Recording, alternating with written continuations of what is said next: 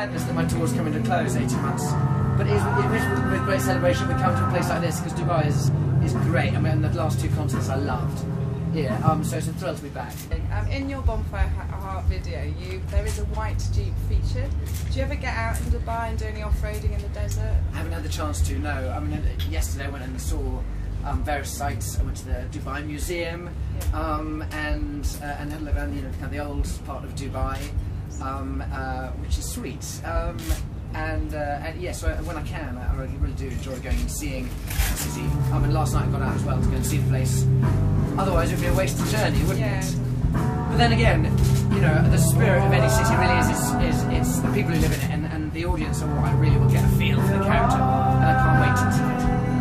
I mean, there's a shocking great poster there of Michael Bublé, isn't there, overlooking the stage. I've asked if they'll cover it up for the show,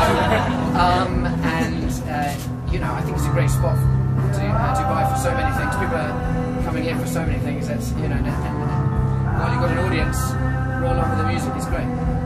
And Bonfire Heart, I know there's a really extraordinary story to the way you made that video.